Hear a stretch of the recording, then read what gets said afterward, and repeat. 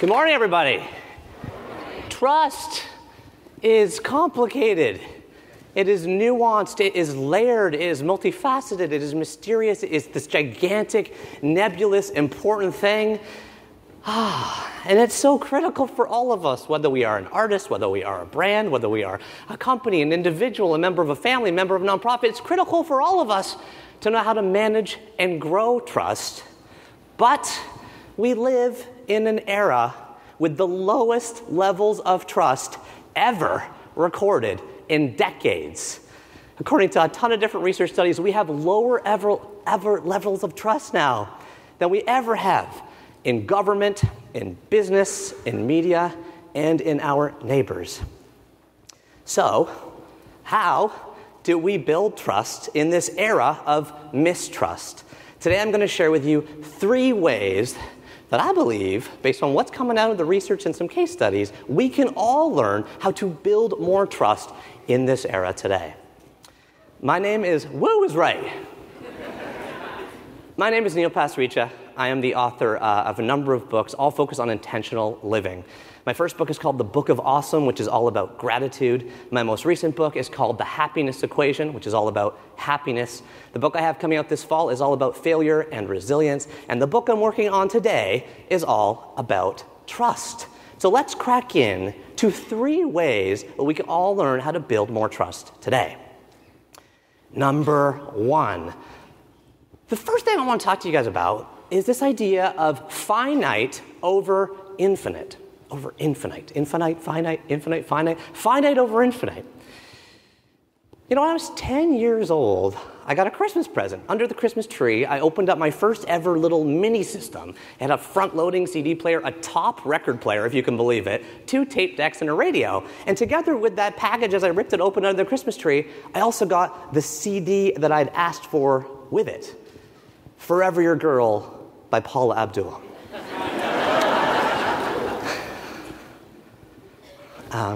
Straight up, no, tell me you guys like that too, obviously. Now look, I mean, over the time, I start going to the mall, I go to the CD store, I go to Tower Records, I go all these places, I start buying up, I start adding to my collection. I get, Rhythm Nation by Janet Jackson, I get into Sir Mix-a-Lot, I get into Technotronic, I'm adding to my collection, so eventually what I need is a CD binder, right? You know what who has had the CD binder? Okay, hands up. Yes, exactly. First it was chronological, then I went alphabetical, then I changed it up all the time. I started stuffing in tickets, when I go to the concert, signatures, set lists. Over time, this thing became my finite, trusted source of all my music. I moved with it, I took it everywhere. I just knew whenever I wanted to listen to music, I opened my CD binder and I was given an incredibly high trust listening experience every time. But then it finally happened. 25 years later, when my wife, Leslie, got Spotify. And I went from having a trusted and finite collection of all my music to like this totally infinite collection of every single song in the entire known universe. Yet at the same time, my trust in having a good listening experience shot incredibly down. If it was like that video we just saw, it would have spiked down. Why? Because I didn't know what to pick. I'm stuck. The whole time I'm in Spotify, I feel like this. I'm stuck at a wall of all the music in the world. I don't know what to do. I'm overwhelmed. The whole thing is infinite. It's too much. And everything is infinite now. Instagram scrolls endlessly. It never stops. There's always another hashtag to click. At the end of the YouTube video, it auto-plays another one forever. If you just leave it, the thing will just go to the computer, dies, right? You watch Netflix, it just auto-plays another movie. It's no wonder Reed Hastings, the CEO of Netflix, says, "My biggest competitor of all is sleep."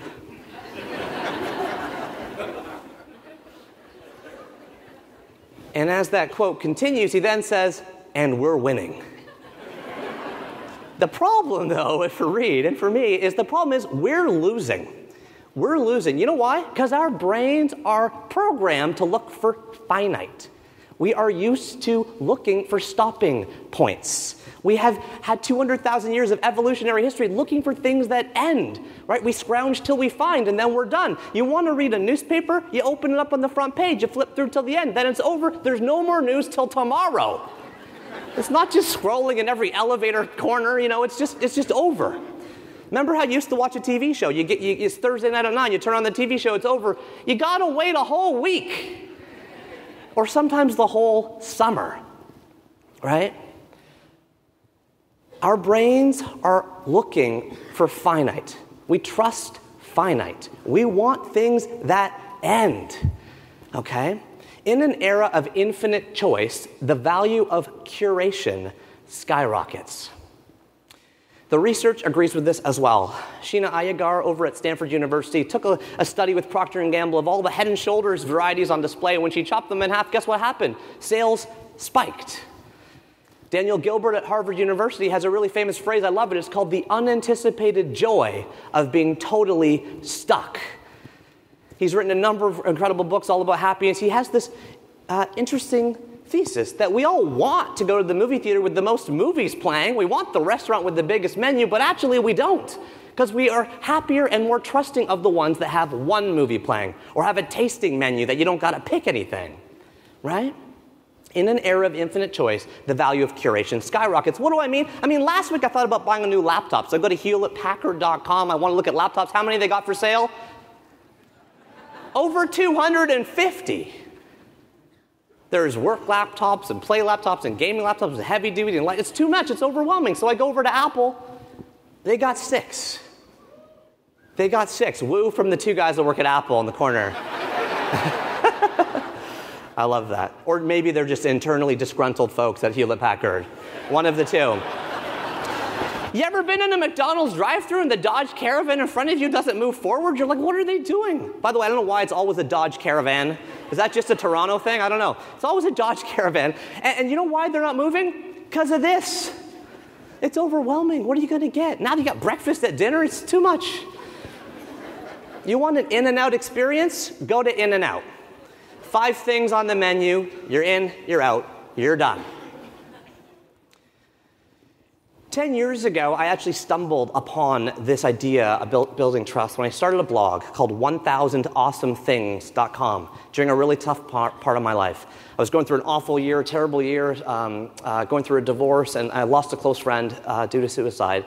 And I wrote this blog just to cheer myself up. I thought, for 1,000 straight weekdays, let me write down one good thing, right? Old, dangerous playground equipment is awesome. The next day I come home, I read about the smell of bakery air. The next day I come home, I read about finally peeing after holding it forever. And I was doing it for the awesome things, but over time I realized that the actual magic of this website was actually the 1,000. By having a finite number, I slowly earned the trust of an audience. By the time the blog was done, 4 years later, 1 million people were reading it every single month. I announced the #1 awesome thing live on the national news.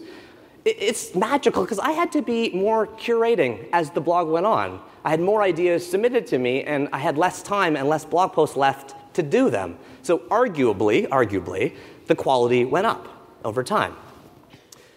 So I copied my own model more recently when I decided to do a new project, searching for the 1,000 most formative books in the world. Again, I'm going to look for 1,000. I'm going to release it as a podcast called 3 Books. And every single time I sit down with one of 333 of the world's most inspiring people, I'm going to ask them which 3 books changed their life. Like 1,000 Awesome Things, it has an end date. This one ends on September 1st, 2031. It's not every weekday, it's every exact minute of every full moon and every new moon, because it takes 2 weeks to actually read people's 3 books and fly to them and talk to them about it. But the idea is the same. Finite over infinite. In an era of infinite choice, the value of curation skyrockets. I honestly think this is partly why, I don't know about you, but I'm starting to get like this awkward, stressful, untrustworthy feeling with all these infinitely long subscriptions that I have. First I signed up for $10 for movies, $10 for music, to $5 for this website, $5 for that website, this much for Dropbox, this much for Google Drive, whatever, all this stuff. And then suddenly it's like, at some point you just notice, A, your credit card bill is really high. And B, when you think to yourself, when's it going to end? You're like, oh, it's infinity. The whole idea is that this thing never ends. It starts to feel a little bit overwhelming. I actually think this is part of the reason why things like I mentioned earlier, tasting menus, chef's menus, are going up. right? The popularity of them is going up. And maybe why over the last 6 years, during what we call the retail apocalypse here in the States, when Amazon took over the book industry and they have 200 million books and they're always the cheapest, why over that exact same 6-year stretch, the number of independent, curated, finite bookstores spiked by 40%. Props to independent bookstores for anyone in the room that's a fan like me. So the number one thing I want to show you and talk to you about trust on this wheel of trust, this circle of trust, this thing of trust, I don't know what it's called yet. I love your thoughts on it. Is finite over infinite. Number 2, human over algorithm. Human over algorithm. My wife Leslie and I have now been married over 5 years. We have 3 young boys under the age of 5. Our house is completely overwhelming. For anyone here that has children, congratulations on escaping them briefly. But I'm going back today, and I'm going back into the chaos world. So last year, one night, we got the kids to bed by like 7:30, and Leslie looks me in the eye, and she's like, let's go to sleep right now. This second. It's more precious than water in our house. I'm like, let's do it. The sun's shining. Just close the blinds. We're in bed. Okay? We get up the next morning. She's checking herself, and she's like, hey, you emailed me last night at 10:30. I was like, no, I didn't. I was sleeping beside you. She's like, yeah, I know, but you know how you have that monthly newsletter where you send people like the books you read or whatever? She's like, I got that at 10:30. I always thought you wrote that email and then pressed send. I was like, yeah, I used to. But then MailChimp has this new algorithm. It's called, like, you press this button and it optimizes the delivery for whoever's getting it. So I guess it optimized it for you because you check your emails in the morning or whatever. And she's like, you know what's so funny is when I got that email from you at 5:30 in the morning when our kids woke up or whatever, I got it with like 5 other spam emails. And she's like, in my brain, yeah, I check those emails, but they're all garbage to me. And I put you in the garbage. You became garbage. You became untrustworthy immediately, okay? Because I didn't realize that it was like an algorithm that was sending it. Maybe in an era of bots, we trust brains. Maybe in an era of bots, we trust brains. I had this thought kind of rattling around my head a few weeks after Leslie told me that, and I was at a bar near my house, Bar Raval in Toronto. If anyone is from Toronto, down on College Street. Toronto's in the house. Thank you guys in the front. I appreciate you guys sitting in the front row too.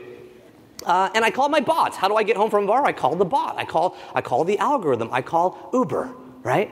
You press a button, the car whisks to the front of the bar, and it whisks you home. That's a good deal. So I press the button, and like I always do, I don't know if you guys do this, I always see who's picking me up, and I see their rating. 4.5 loud GPS directions.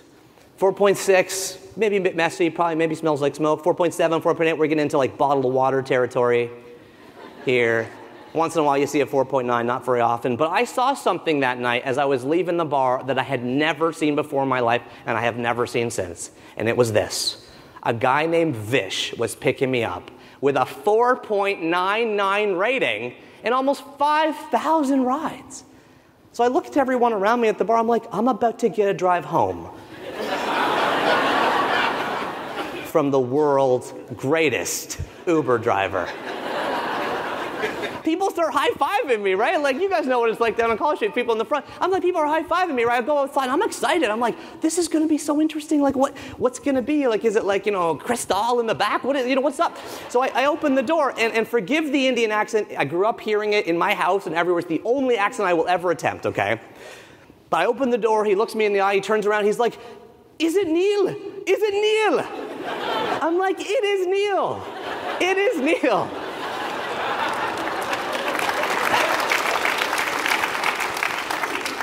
I get in the backseat of the car. We have this great conversation on the way home. He's funny. He's smiling. He's got a great personality, as you would expect, based on the rating. And as we get close to my house, I say, you know what, Vish? You might actually be the world's greatest Uber driver. I take Uber all the time. I've never seen a rating close to you. He's like, is it true? Is it true? I said, I don't know if it's true. He's like, there's no leaderboard. There's no way to check. He's like, all I can see is the last 500 ratings I've got. It's like, really? Can you show me? He's like, yeah, here it is.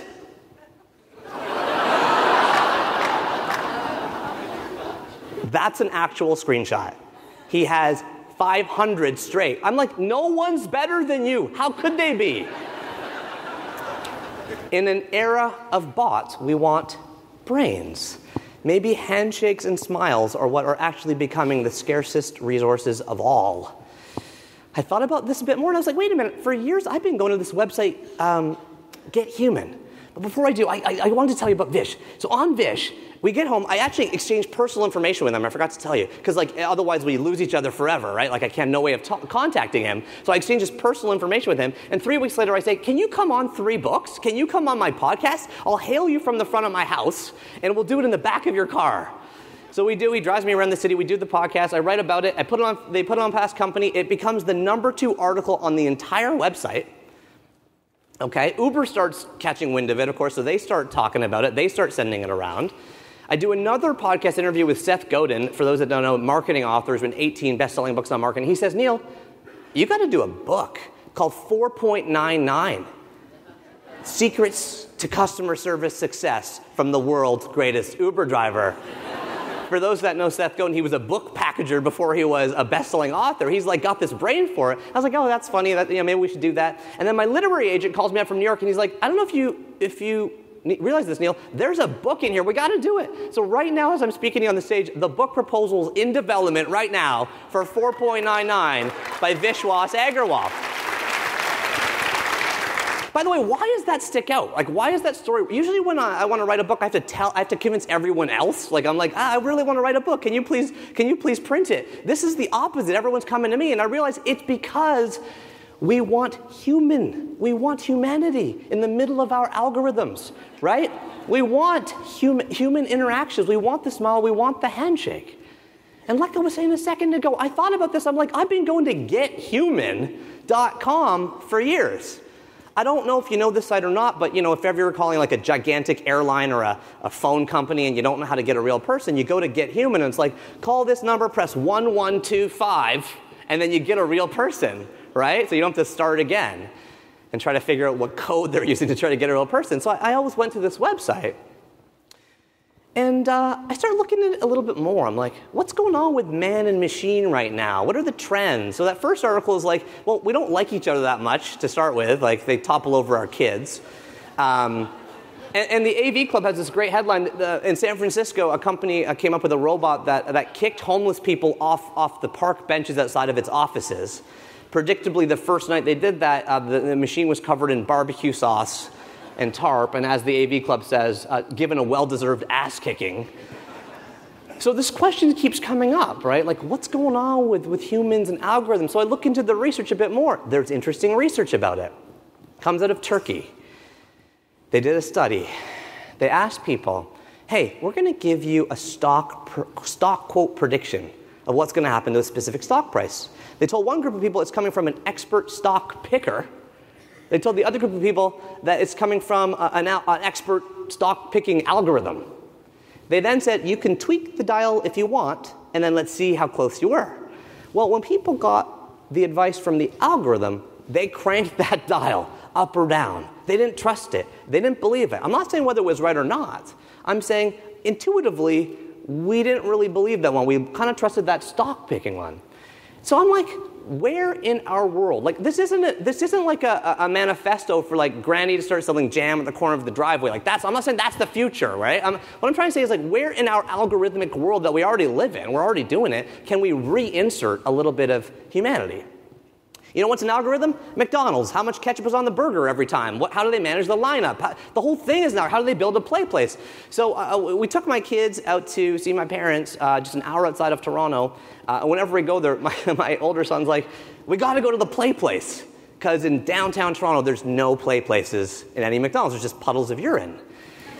So we go to the play place, and it's 3 stories of plastic towers. There's slides. It's fun for them. And the thing that caught my eye was this sign on the wall. And it says, dear parents, enjoy our play place. Every day it is cleaned and the inside is sanitized. It is inspected for safety. The surrounding area is also cleaned and washed. Every week we do this, every month we do that, every once in a while we do this. And the bottom line says, in the sort of light blue, it says, we want you to know this because our kids play here too. From Stacy and Mike Foreman, owners and operators. And I thought to myself, Everything in McDonald's is an algorithm, but they clearly made this up themselves. How do I know? Because they violated the no magenta on blue design. McDonald's would never have approved of this. Right? The font, they put their names on it. But it was the right decision. Maybe McDonald's did approve of it. Maybe McDonald's is like, make up your own sign. I don't know. All I'm saying is like, it worked. Because my trust in the play place skyrocketed. I was like, their kids are playing here. They have a sign about how frequently they wash it. I have their name. How often you know the names of who owns the McDonald's? You never even know that, right? So it's as simple as that. Now, I don't know if it can go too far. Maybe that's the question we want to ask. Can it go too far? Can we insert too much humanity? The algorithm I'm experiencing right now, just down the street here in Austin, is the housekeeping algorithm. Right? Your sheets are tucked in, your towels are replaced, maybe the floor is vacuumed, your pillows are fluffed up. Have you ever got a handwritten note from the housekeeping staff in your hotel room? Anyone ever had that experience? Smattering of hands, maybe a quarter of people. Okay, so it's kind of nice, right? I hope you enjoy your stay from San Juania. And then maybe this one. Do you like this one? Good morning. I noticed that you have been making your pillow of bath towels. So I made you one. I hope you will like it. Enjoy the rest of your stay here with us. Sandra. And I was like, is this too much? Too intimate? Like I'm hand building you a pillow out of towels? What's next, you know? But the reason I found this was because a guy wrote like a trumpeting blog post bragging about the service at the Delta in Halifax, Nova Scotia. He said he's got serious neck problems. He can never use hotel pillows. He stays in hotels all the time for work. He's been in 500 hotels. Everyone always puts the thing back, so he has to make it again. And he's like, for once, someone saw what I was doing and made it for me. He ended up seeking out Sandra. They had this meeting. He wrote a blog post. Maybe it's super service, right? I don't know. But can it go too far? This one's from the MGM Grand Signature in Vegas. Gentlemen, please choose an alternate surface for your cocaine.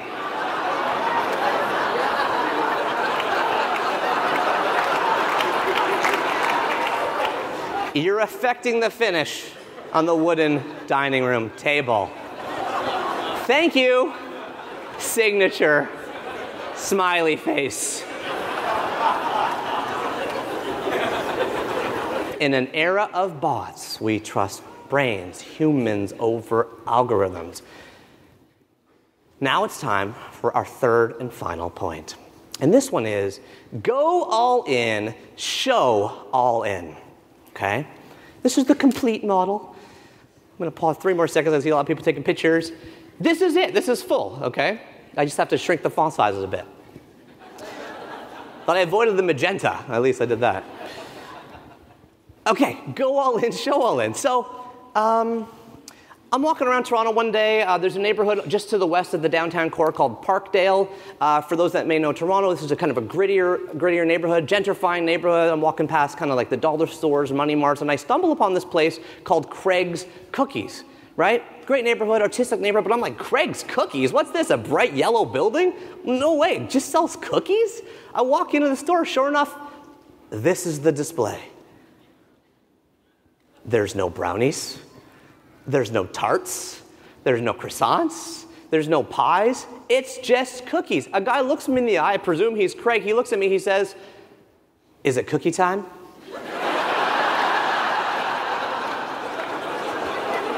What are you going to say? Or I'm like, hell yeah, it's cookie time. 2 chocolate chips. So I ordered 2 cookies. He says, "Hi, I'm Craig. You know, thanks for coming to my store." He's like, here's your chocolate chip cookies. And so I get the chocolate cookies. And he looks me in the eye and he's like, "You want a shot of cold milk?" They only have 1 drink there. You can kind of see it in the background. It's just cold milk. That's it. All they sell is cookies and cold milk. So I leave this place and I'm like, wow, good luck to that guy. Like how are you going to pay downtown Toronto rents by selling just chocolate chip cookies for $3 a pop? I'm like, I give this guy like a month. You know, but I'm such a nice guy. I'm super nice to. I'm gonna send them a couple bulk orders. I'm gonna like send a couple gift bag orders for the store. You know, I'm trying to keep them afloat. So I do that, and I go back 6 months later. There's a different. First of all, it's open. Second of all, there's a guy behind the counter. It's not Craig, And I sort of come in. I'm like, hey, you guys are here. I'm like, this is great. I'm like, congratulations. He's like, what? What are you talking about? I'm like, I'm Neil. I'm the guy that's been sending you the bulk orders once in a while. He's like, no idea who I am. I'm like, I want like a pat on the back. I want like, thank you for helping us pay the rent. He's like, dude, we do dozens of orders a day. I don't know how to keep track of them all. I'm like, dozens a day? He's like, yeah, like we're up at Nordstrom right now. We're selling 90 dozen a day before lunch. They invited us up rent-free. They just want the smell of chocolate chip cookies in their store. I'm like, you're selling 90 dozen a day just at one store that you're not even paying rent for? He's like, yeah. Go all in. Go all in. Why in this flat, complicated, loud world should you buy chocolate chip cookies from anyone besides the guy selling only chocolate chip cookies? Up in Canada, there was a cheese commercial, Black Diamond Cheese. When I was a kid, there was this great slogan called, "Our cheese has to taste better. It's all we do." I never quite got that until I saw this, but maybe the more chips you push into the middle, the more we buy your hand. The more chips you push into the middle, the more we buy your hand. Go all in. But what do I mean show all in? I mean show it. Show it everywhere. Scream it everywhere. Tell everyone. Who does a good job of this? You know who does a good job? Five Guys Burgers and Fries. What do they got in the name? Fries. No one else has fries in their name. Burger King does not. Wendy's does not. McDonald's can't. You saw the menu board earlier. They'd call it McDonald's burgers and salads and drinks and nuggets and Egg McMuffins and fries. Like, you can't do it at McDonald's. So it's just fries. Why is it just fries? Well, you walk in. How do they show this? There's piles of potatoes and peanut oil right at the front door. If you don't turn, you walk right into it. Okay? They're in bags and stuff, so it's sanitary, but you're basically walking down a lineup of potatoes. And then when you get to the front, there's a sign at the cash that says, "Today's potatoes are from Surrey or Surris, PEI, East Point potatoes." I'm like, does anyone know where that is? I'm Canadian. I know PEI is Prince Edward Island. It's the smallest province. It's the Rhode Island of Canada, but an actual island. And there's this city on it called Surris, and the potatoes, East Point. This could be the worst potatoes in the world, the cheapest. I don't know. But they're showing all in. They're putting it up there. They're changing the sign presumably whenever they get new kind of potatoes in. And even when you finish your burger and your fries, guess what's left in the bag? 50 more fries. You know this. They dump a bunch of fries on top of the bag. By the way, if you want a salad like you're at McDonald's or you want onion rings like you're at Burger King, you're out of luck. They have no other side dishes on the whole menu. If you want something with your burger, you must get fries. That's it. There's nothing else, or nothing, right? Or another burger as a side dish, but there's nothing else. They're all in on fries. Go all in, show all in. Okay, we kind of get that, but what's the opposite? Well, it's kind of what all of us do right now, right? Like me too, me included. I'm like, if you don't go all in, you're spread too thin. If you don't go all in, you're spread too thin. We don't know what you stand for anymore, right? Because the more chips you push in the table, the more we buy your hand. Like this place, honestly,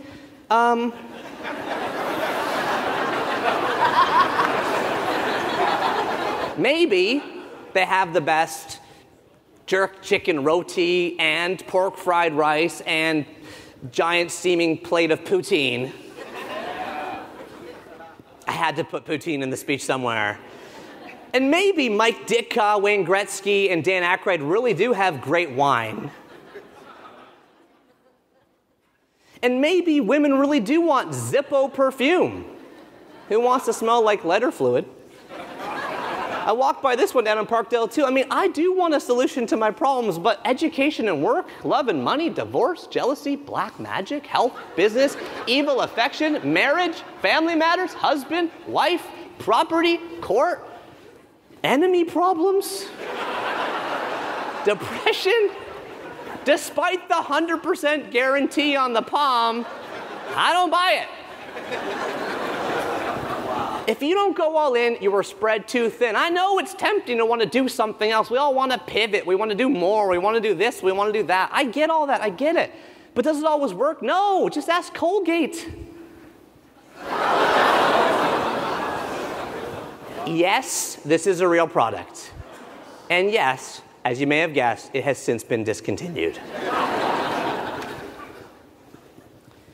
together, these three things form the circle of trust, the wheel of trust, the thing of trust, the three things about trust that I feel strongly are emerging in the world today as new trends to build trust in this era of mistrust. Going finite over infinite.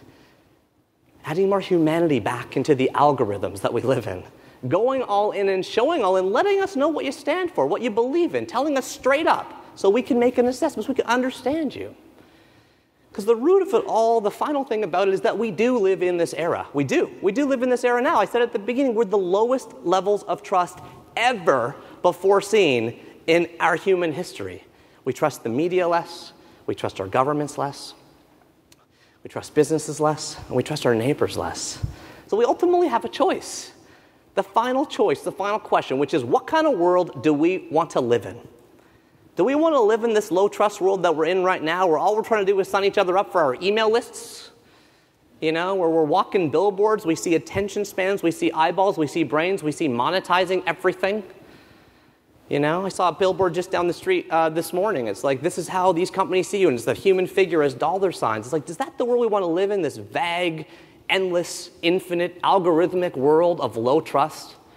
Or do we want to add back some human connection?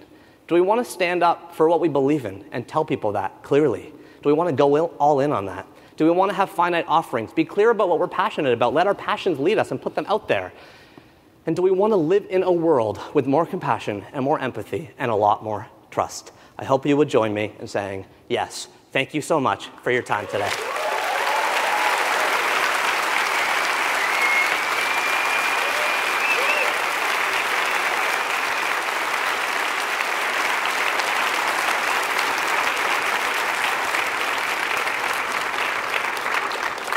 Thank you guys so much. It is an incredible honor to be up here today. This was only part one of our hour-long time we have together. Part one is sharing that model about trust. And part two is doing a live case study on stage. Because when you see a model like this, you're thinking to yourself, well, I'm thinking to myself, I'm like, how do I do this? There's a bunch of stuff I do right now in my life. I'm like, I got to get better at this. I got to get better at that. So I'm looking around the world. I'm like, who's doing this the best, right?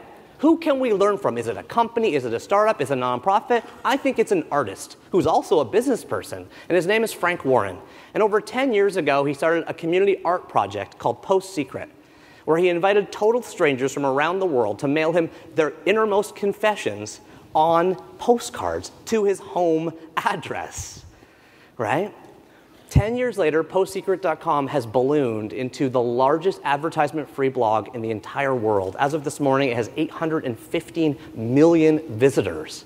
It has turned into 6 New York Times best-selling book, a totally viral TED Talk, a roving art exhibition that's at the Museum of Man right now in San Diego. It's been at the MoMA. It's been at the Smithsonian. Ladies and gentlemen, to talk to us all right now about bringing trust to life, please help me welcome on stage Mr. Frank Warren. Thank you so much. Wow. My friend. Great to be here. Great to have you. So, Frank, I just threw up this picture of the million postcards that you have collected. And my wife, Jan, stacking a brick of 250 on top. So talk to us, Frank, about trust. Well, even in the DNA of Post Secret, I wanted to have economy, so I started with a postcard, a very finite amount of space to focus your confession, your truth, your story, and leave out all the fat, the excess. Also, when people mailed them to me, I created this, I felt, trusting relationship with people in the digital world. I treated their secrets with honor, with respect. The website wasn't monetized. I used my home address. And sharing the stories back out to the community, I didn't do it all at once, as you see on a lot of blogs, with archives and a list of blowing up blogs and episodes. I just had, if you go there every Sunday, there's about 30 secrets. They're all new. You go back next week, those are gone. There are new secrets. I wasn't interested in kind of gorging people's appetites for secrets. I was interested in building relationships. Frank, that point that you just made, I think I told you last night after I flew in, I was like, when I went to postsecret.com for the first time, because at this point I want to blow it up a bit, there's nothing to click on the website. There's no about page. There's no contact page. There's no history. There's no archive. There's no back button. It's just one actual page. That's it. And I was like, no blog I've ever been to has nothing else except this one thing.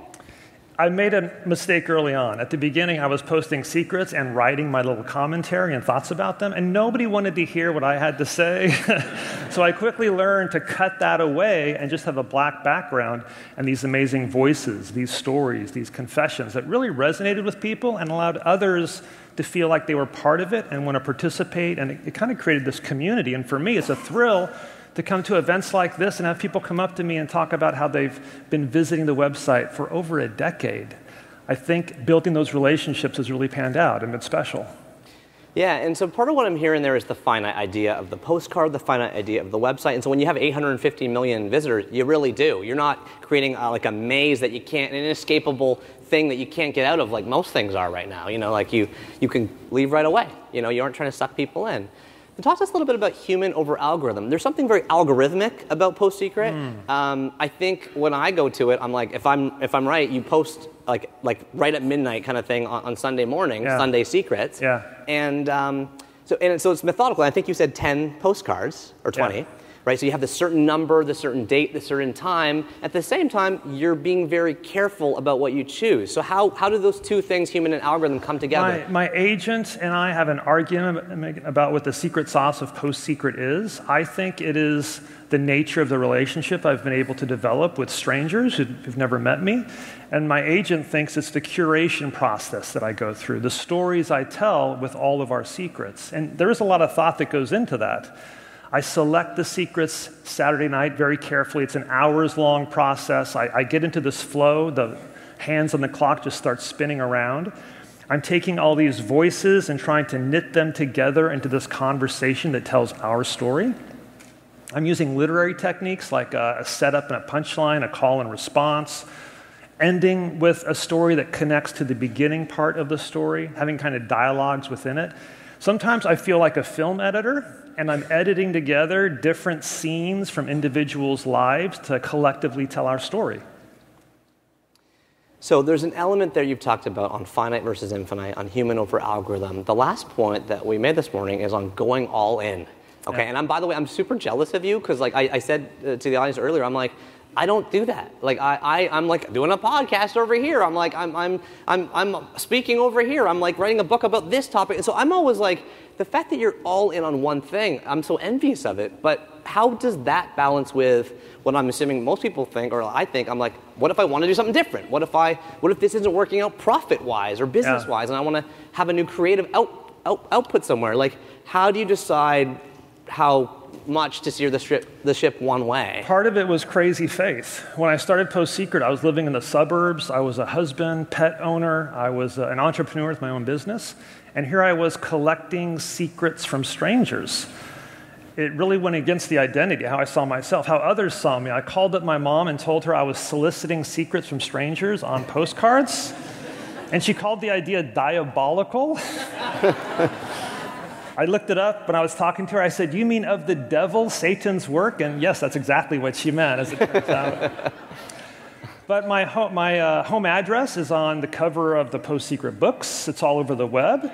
When I told my wife that, she said, "Couldn't you have used the P.O. box instead of our home?" And I said, "Don't worry, Jan, this won't last long." And that was 14 years ago. And people like have driven by your house and knocked on your door and things like that. Taking pictures, selfies with the Post Secret mailbox, for sure. And as the years have passed, the commitment to Post Secret has not wavered. I feel like one of the reasons it's become more than just a hot website is because I put the priorities of the community and the project first. And I've kind of committed to follow where Post Secret leads me. So for example, I have a lot of offers to speak at conferences and conventions, and I do that sometimes, but I've always stayed true to sharing the secrets on college campuses with young people and talking about the idea of stigma and mental wellness and transformation through sharing our secrets and supporting others. And so the purpose alignment with Post Secret, I think, is another reason why I've been able to make that all-in push. But any downsides of going all in? Like, I'm assuming Craig gets sick of cookies at some point. He doesn't eat cookies anymore, right?